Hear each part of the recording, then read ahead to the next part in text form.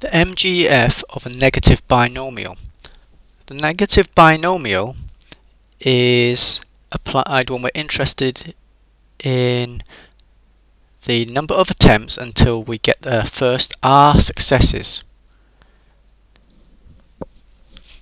If we're interested in such a question, this thing is negative binomial parameter R, which is the number of successes, and P, which is the chance of success in a trial.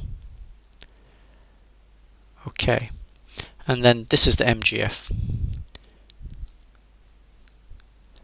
Now, two things to note. First is that this MGF formula could be slightly different to what you're looking at because it depends on how you define this X. X here is defined as number of attempts till R successes. The other way to define X, which makes it still negative binomial, is let X be the number of failures till we get R successes. Okay. So if you look at Wikipedia or something, just look out for how is it defining the random variable. In any case, we're interested in the number, something to do with the number of goes that you need until you get so many successes. Alright, so like tossing a coin, how many times you have to toss a coin to get 10 heads. That's the kind of thing we use the negative binomial for. Second thing I want to point out is that this MGF here is something where it's the power of R, and R is the number of successes, but this thing in here, in the bracket, this is actually the MGF of a geometric distribution.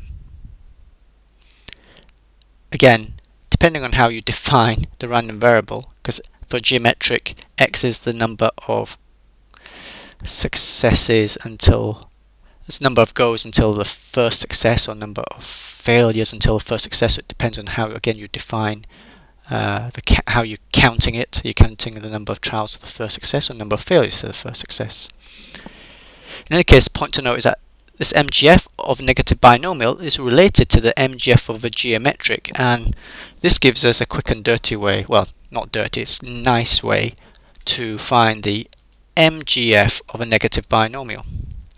And now this quick way I'm going to show you kind of doesn't kind of raise the question of where does this distribution get its name from, the negative binomial. All right, but I'm not interested in that question. I'm interested in how to get the MGF, and this is the quickest way that you're going to be able to do it. That supposes you already know the MGF of a geometric, of course. It's this, look. Basically, X, which is the sum of X here is the sum of R independent geometric random variables. So Y1 denotes the number of attempts to get your first success, Y2 denotes the number of attempts to get your first success, and so on. So if you add them all, R of them up, that will be number of attempts, the total number of attempts to get R successes. So I'll say it one more time because I don't want to write it down, is that geometric and negative binomial is related as follows. A negative binomial is the sum of R independent geometric random variables.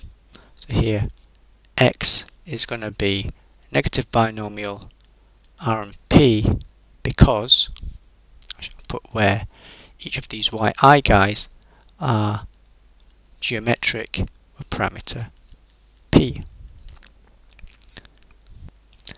and the y's are independent. Why does that give me a quick way? Because I know the MGF of each of these y's, they're all the same, so let's just call it y. So for each y we know that it looks like this, a proof that I've done in a previous video. 1 minus q e to the t. Therefore, using the formula that the MGF